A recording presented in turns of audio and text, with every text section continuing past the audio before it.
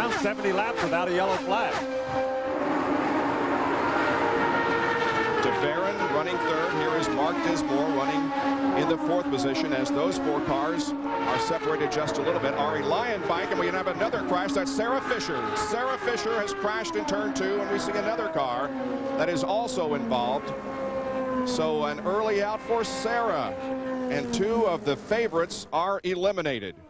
Wow, what a tough break. And another car is up against the wall.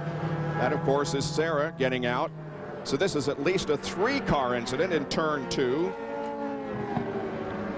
You can see some very heavy damage to the back of her car. That car will not be repaired. It's a little oil fire where the oil lines are leaking out there. Nothing to be really concerned about, but definitely hard impact on the left rear of that car. Sarah climbs out. She appears to be okay.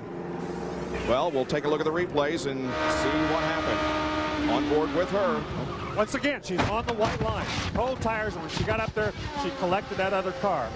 It's Scott Goodyear, that car that we saw up against the wall. So his grill to go Infinity-powered car is history. And there it is. She just takes Scott. Oh, and Sarah got a little bit airborne there as she hit the outside wall. Wow, that's a big hit, guys. I'm glad to see that she's okay and moving around and out of the car and obviously okay, but that's really unfortunate. This happens a lot, Larry Rice, when you're